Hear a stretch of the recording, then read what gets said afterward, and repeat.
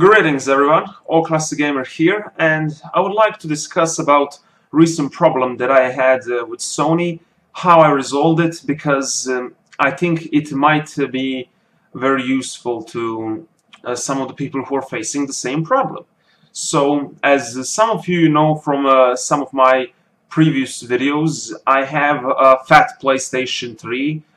It's a 40 gig model, but I upgraded a hard disk to 320 gig, but that's besides the point. So this PlayStation 3 has been having this fan problem for quite a while, and it became worse and worse. Like the fan was getting loud even after only a bit of usage, and basically I got worried for it, and I took PlayStation to one service for checking, and they just said that yeah, the CPU is getting older, like the fan is happening to prevent overheating, and they said it's an old model and it's just a matter of time when the fan will stop working, and then when it will get completely overheated and stop working the console altogether. And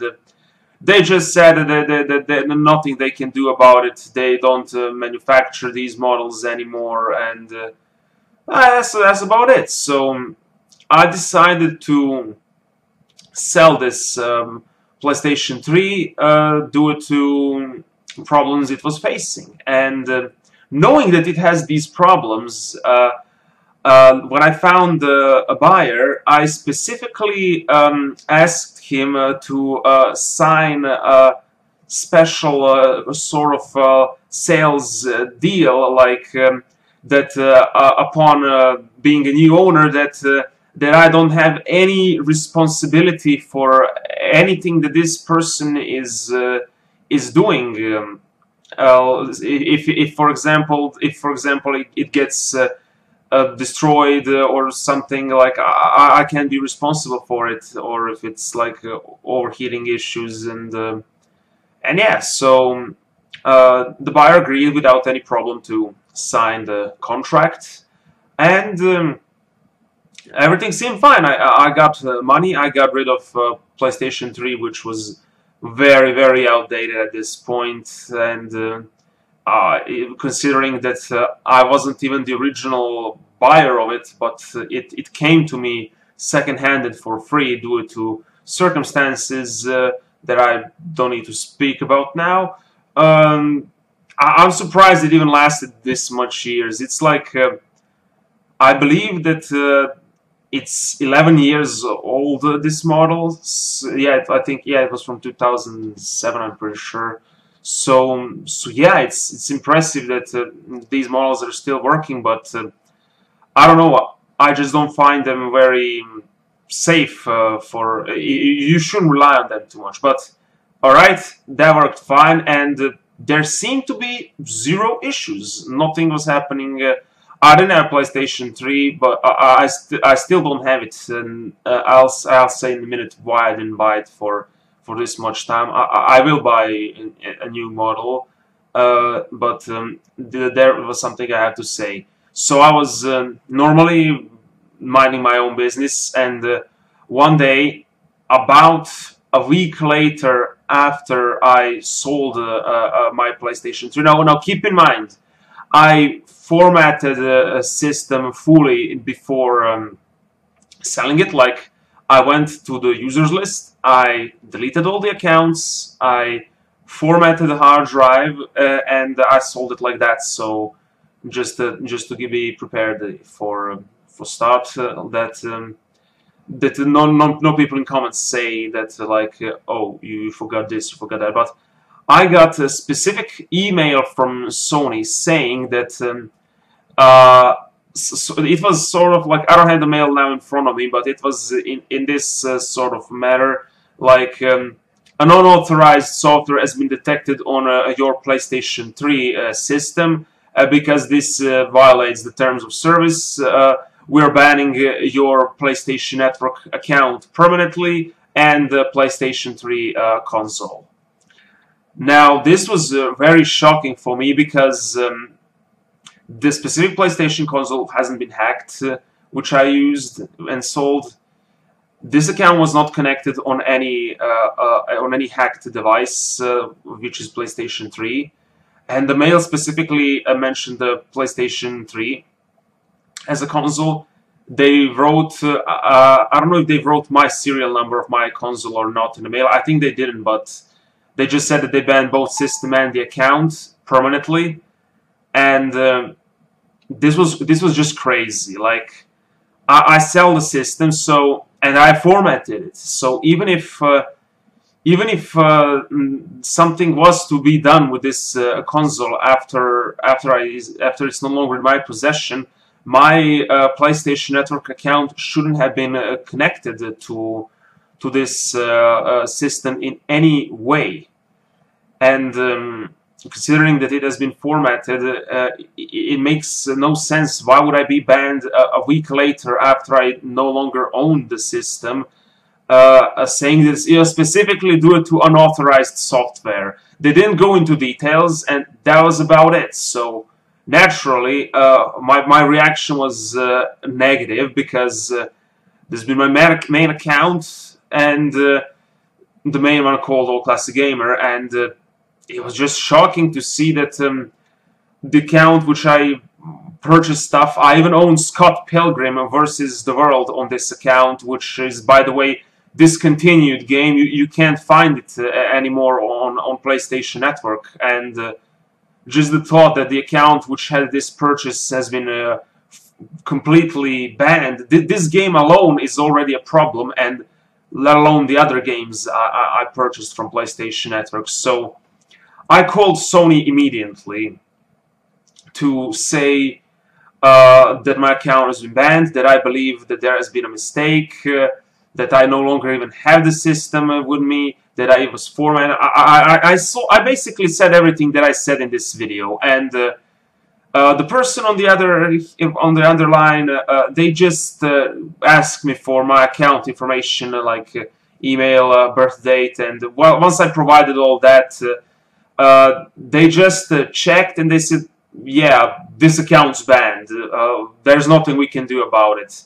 It's banned, and there's nothing we can do. So I tried then live chat to try to type the problem, because I thought that maybe something in the way of communication was like not done right. Maybe they didn't understand me right, because I'm not a native English speaker or whatnot, which I find hard to believe, because I definitely believe my English is understandable 100%. But still, I wanted to chat on live support, and again, the same result. They just said that it is banned, and the guy was even saying, like, look, I'm sorry, I trust you that you didn't do anything wrong. We see all the orders from the past, but there is simply nothing we can do. The account is banned, and we don't even have the controls to change anything. Like, they admitted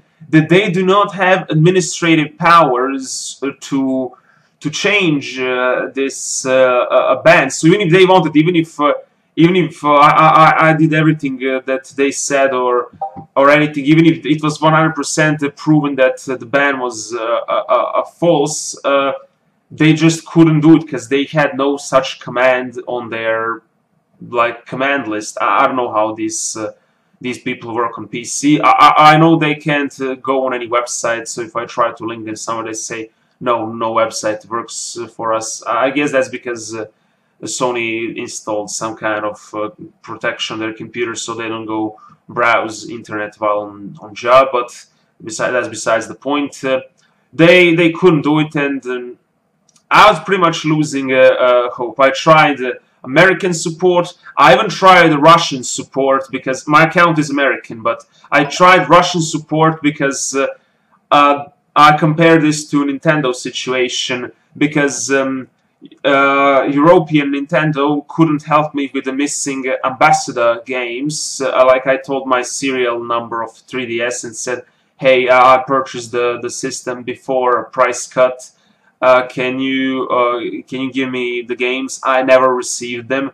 which I still don't know why I never received them before, when I was supposed to receive them. And the European Nintendo denied, but Russian Nintendo, they were very, very nice about it, and they gave me the game. So I tried contacting Russian PlayStation's network support.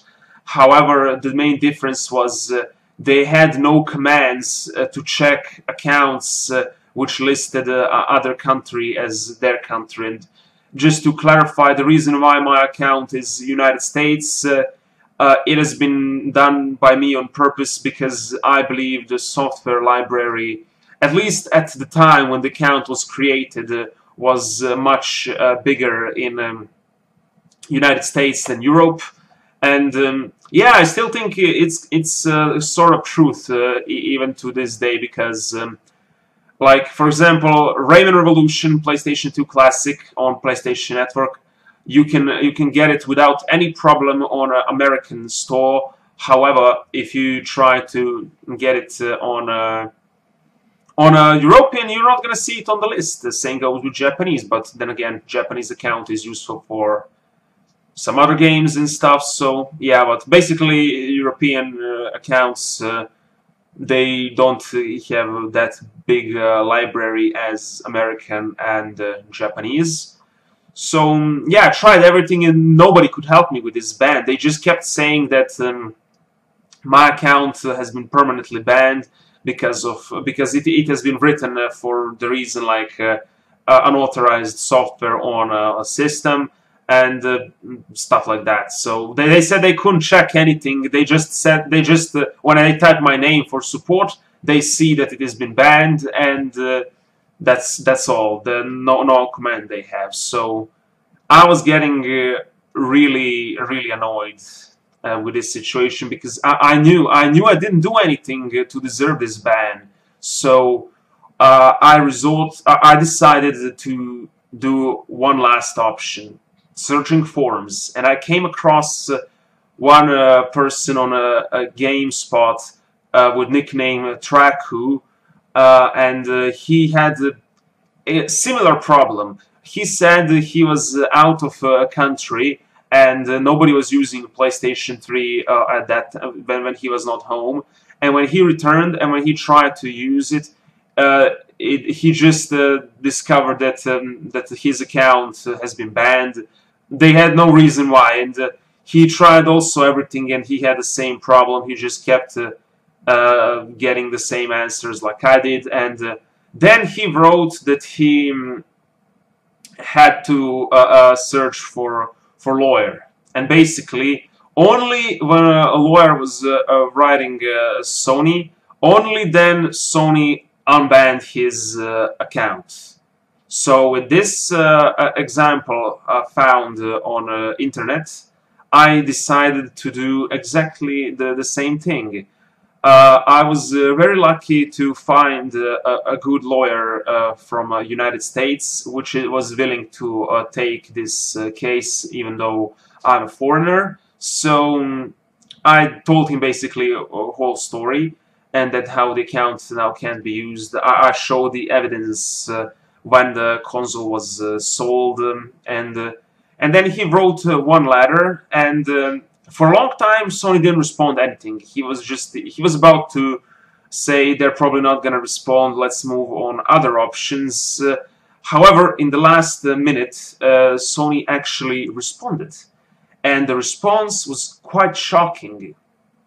Sony argued that I didn't sell my system because they claim that the IP address used to access the account never changed, like before the date I claim my system was sold and after the date when my system was sold. Sony argued that the IP address which was there never changed, therefore that the console was used non-stop by the same person before and after the sale. However, the strangest part about that is that the IP they listed, and because they actually wrote the IP address. Upon checking it, I discovered that this IP address is neither my IP address nor the address of a buyer for my console. It was on completely, like, miles and miles away, a different region of country, the IP address. Never I traveled there. I don't know anyone from that place. So why did Sony have this IP address linked to my account on any way? It's just so weird. I have no idea why. And then upon further arguing with Sony, like, I told my lawyer about IP address. I showed him evidence that it's not my IP address, and then he responded again to Sony. Sony was stubborn, and they kept saying that they have proof that it's me, and yada yada yada, just saying like that. However, they said that they will, as one time only, that they will lift the ban and restore my account. So they still kept saying that they are in the right, and that this is my IP address and that I broke terms of service. However, they decided to reinstate the account as a one-time exception. If and they claimed if they catch me again using unauthorized software, that they are gonna permanently ban me forever. Now, this threat I don't understand, because I still stand, but through what I say, that I never used anything on this system which is illegal. It wasn't hacked, and my account was perfectly good standing, no problems, and email specifically said, now some of you are gonna say that maybe I was banned because of something that's not PlayStation 3 related, but PlayStation Vita or PSP related. However, in my defense, the email which I received clearly stated that it was PlayStation 3 console which used unauthorized software, and that is the reason why my account is banned. The strange part is that none of the other accounts I own are banned, because I own multiple accounts due to region problems, mainly when using code. Like, if you want to buy PlayStation Network code, you gotta have the corresponding accounts. When I received gift codes, in order to claim the money and be able to get the free game, I had to make a brand new account just to activate it in that region, which is a huge hassle, because Steam has ability to change regions very easily on the same account, back and forth, as long as the IP address is from that country. But Sony has nothing like that, and still, I don't understand why was my account banned. But this just shows to prove that that Sony doesn't listen to anything. They're just gonna keep being arrogant and thinking that they're only ones in the right. We see how they treat the whole situation about the crossplay. They think their system is the most superior, and that's why, like, if you have the game on PlayStation 4 and you play it there, you can't play it on any other platform. Like that's the case with Fortnite. I don't even play this game, but I still think it's very unfair practice to block people if they want to play Fortnite on Switch, for example, on the go, and if they had the account used on the PlayStation 4, they can never play it on Switch. They had to create a new account, and everything will be lost there. I don't like it. But so the situation was resolved. My account's back, and I'll purchase PlayStation 3 Slim, which is hopefully going to have not hitting problems, and because I heard that PlayStation Slim was changed a lot inside compared to the fat models, so that's pretty cool to know. I know it doesn't have backwards compatibility, but then again, not even all fat models have. But I have PlayStation 2, so I don't need to play it on PlayStation 3. But yeah, it was resolved. It was kind of disappointing how I had to go through all this trouble, even to reach to a lawyer in order to have it resolved. It's also sad how Sony didn't even have like decency to admit mistake, but kept saying that it is my fault. But they still unbanned me. I can guarantee you, if I kept writing them myself, they will never unban my account. You can say what you want about the lawyer situation, and is the lawyer of one customer a threat to big company like Sony or not? You can argue and debate if they should be scared of a lawyer or not. But let me tell you, not even a giant company, nobody wants to receive a letter from a lawyer which tells you that you did some mistake and that you should correct it. So the same case goes for Sony. And yeah, it helped that it was the lawyer. So this video, I thank him from a bottom of my heart that he helped me resolve the problem with PlayStation Network account. To Sony, I really hope that there won't be any problems. I'm buying a brand new system, like without any problems. Like, and if you try to say something that again, it's unbelievable. But oh, I almost forgot one last thing regarding the situation. When I got the account back, I logged on my PC to check settings and everything, and I have seen that. For some reason, my old system was still linked to this old account. And even when I clicked the option to deactivate, it still fucking stayed there. It said that I used recently deactivating option, but they still said that my PlayStation 3, the old one, is linked to this account. It's crazy. I had to call Sony again on the phone and ask them to completely manually reset all the consoles from my account and unlink them. This is unbelievable, considering at this point a lot of months passed since I owned this console, and basically nothing was like being used on my account, so I clearly formatted the console before selling it. I don't know if it's possible to reverse retreat information from someone or not, but it's all weird. From the IP address that doesn't belong to me, to account staying glitched on the system, like at least according to when I logged on my PC. All this is crazy. Sony makes everything more confusing and unnecessarily complicated than it should be.